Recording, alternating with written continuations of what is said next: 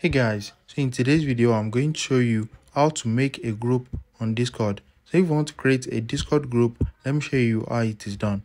So the first thing is open up the app and you need to click on the chat icon at the top left corner. Once you click on it, click on this new chat icon at the bottom right corner. Once you click on it, you are going to see new group.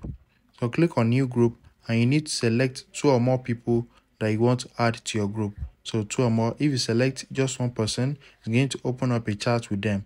So after that, click on create at the top right corner. Once you click on it, it's going to load for a few seconds and the group will now be created. So you can now click on the group name at the top and you can now edit anything right here. So very easy and straightforward. You can customize the group. You can see the members right here. You can add new members. You can check the group media. You can check the pins, link and files. So if you found this video helpful, smash the like button and subscribe.